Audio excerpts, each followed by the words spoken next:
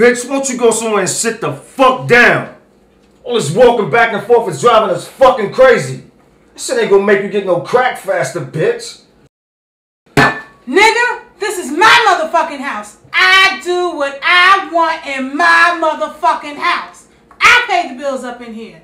Bitch, I don't know who the fuck you think you talking to, but say one more motherfucking word out your mouth. I'ma seriously hurt you up in this bitch. I don't give a fuck if this is your crib or not. You fucking die up in here. And yo, Tess, I'm telling you, one fucking day, your mouth is gonna seriously get you in fucking trouble.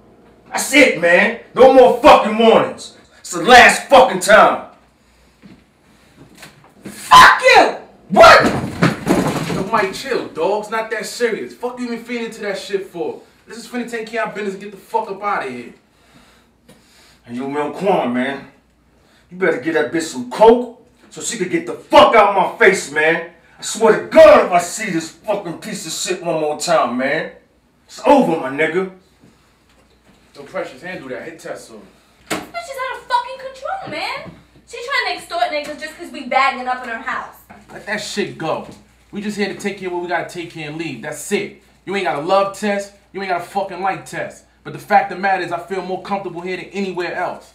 End of story. I do what the fuck I asked you to do.